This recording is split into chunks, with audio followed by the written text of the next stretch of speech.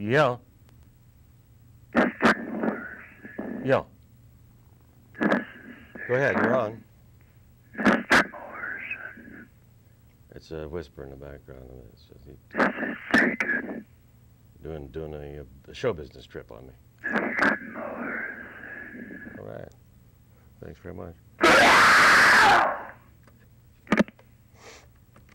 Well, I think he cut himself off before me.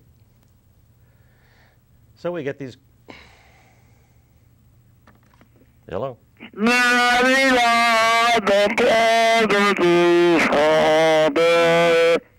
face. Okie dokie.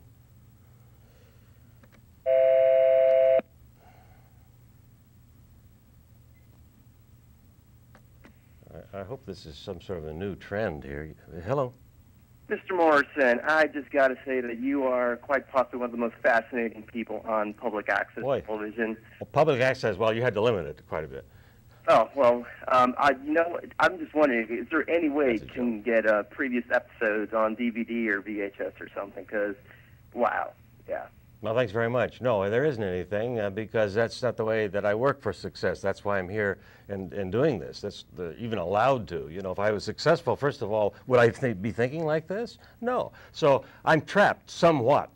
I would have to be forced into it with just a little pull on the little finger, you know, by somebody that could make this an arrangement where I would be heard on a basis other than public access. Of course I would like that. That would be fun, wouldn't it? Yes, you bet it was, with an ego that would like to present itself on the best of platform, like a Picasso in front of his, after having put in 30 years worth of work in front of wherever he wants to work in the finest of studio, and he's already making millions of dollars with two mistresses on the side. That's what you think about. It isn't really even what do they call it when you're not thinking clearly about yourself? Delusional? It's not that. Delusional is actorial anyway. Everybody, you must be delusional. I mean, don't you think? If you accept yourself as what, a mother or a father, a housewife, or working or a non-working or a drinking or an alcoholic in your family, I mean, however you treat yourself is now I'm getting off on tangent, very frankly. I think I was trying to be rational there for a moment. Well, just wanted to say, big fan, and keep up the good fight. Thanks very much. Right. Keep up the good fight. Yeah, well, well, keep up the good fight. You do it in your own way, you know. Hi. Hey, man. Calm the fuck down, bro. It's only the end of the world. What's the big deal? Get in soon. We'll all be happy one day, Mr. Morrison. Till then, keep the sunshine on your side of the street, brother. Okay, thanks very much. Yeah, well, that's good advice. I'm not that depressed as I might look, or I'm outraged, though, yes.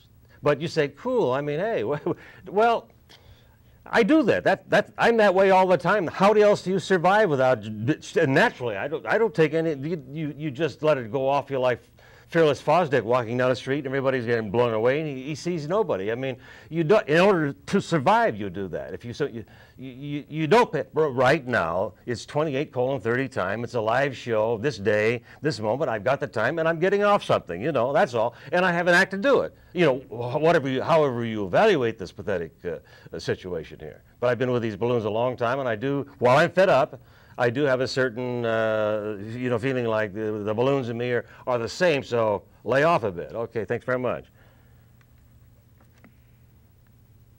Whatever that was all about. Yeah. Yeah. Hey, can you hear me okay?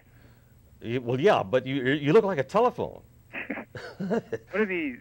You're on the other end of that, though, yes. The Bush haters are in denial. You know, every time I go out, I see one of those Kerry bumper stickers on the cars. It's like they can't admit that, fortunately, their man lost. And the Bush haters are obsessed, absolutely obsessed with... We're all different. That doesn't... I don't look at those people and think, well, you know, they should scrape them off, you know. I mean, it's dead. It's a dead issue, you know. You know, there was a big bonfire for all those campaign posters, and I guess they missed it. So, I don't know. You don't ever talk about Osama bin Laden. He's the one who is responsible for the predicament that we're in. It's not the fellow in the White House. Somebody triggers the situation. Then you have somebody who actually stands up out in front some way and is willing to go for it. In whatever field it is, in some cases, very dangerous, it would seem. First of all, the man should have been smothered in bed before anybody found out that he was a baby. You know, I mean, the same thing with anyone that caused. Aristotle's buddy, what's his name? Alexander the Great perhaps should have been. I mean, smothered. What kind of progress is this when you have to when you spread democracy in the Middle East by forcing it down the duck's throat, for Christ's sake? It's only going to come back and spit at you and be rotten somehow. I don't know. I mean, it's a bad metaphor, but you know, it comes back. What you put out, you get back. It's just really terrible here because we're putting out this terrible. We always have, because always when you're a republic, ultimately to grow into an empire, you've got to be putting out a lot of, don't fuck with us. You know, and we're willing to put up our lives to prove to it that we're number one. That's tribal, and we buy into is World War II. Would you have done so? I don't know. I had relatives. My father was too old. He had 2 or 3 kids, 3, and you know, and I was only 12, so and 8 when it started the war. So. We got in between, and my father was in World War I in the ambulance service. He carried bodies from Paris. He went AWOL just to look at the battle, because all he was dealing with was dead bodies all the time. At least this is the story I make. He was in the ambulance corps, and he said he moved people. It must be that. I think we'd be good morticians, you know, in that sense. But shooting and killing somebody, I don't know whether it's that difficult or not. Jesus Christ, I mean, you know. I suppose so. I've never hurt anybody. I don't fight. I'm just trying to say, you know, as someone who doesn't want anybody to be hurt, and do I want to hurt? And I never have hurt anybody. You know, I've either run from it or run into it. You know, that's really stupid, and or bluffed. That's my nature, and I've never got into it where you've got to do it. That's, if you don't have to do it, you don't. In other words, if you don't have to stand up for yourself, you don't stand up for yourself. Well, how about standing up for yourself all of the time? What kind of a person is that? Is that Mike Tyson, you know, in the old days? Who is that?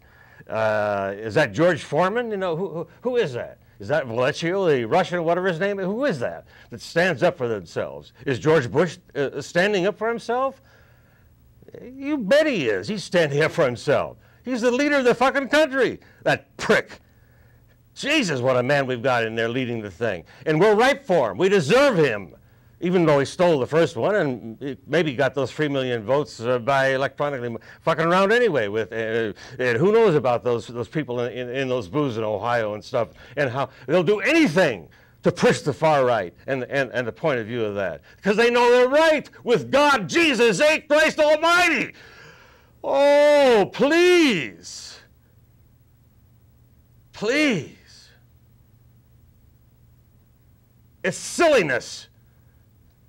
Sure, I go for Christ too. I mean, you know, in a way. I mean, I don't know. I'm praying out there when I'm stumped and stopped and there's nowhere to go. I don't. Who you think I'm going to go to myself? I do that all the time. You know, one way or the other. So who do I go to? Some molecular ash that I know I'm going to go into and pray and, you know, oh, Jesus. I mean, what do I say? First of all, I say, oh, Jesus, usually, you know, in my case. And we weren't religious, you know. Well, my grandmother, yes, but I mean, my folks, both Christians, but Episcopalian choir even, because I was invited by a friend, and I was only just a Protestant Presbyterian, and I sang in it, and it was cool, you know, the robes and the wafer, and hey, I don't know, there was something, Jesus Christ, I don't know. I thought it was terrific, the rituals, but just the same. I was a young man, and there was something that was calling me to the sensibility of something. I didn't know what, and I think I got it right now, you know.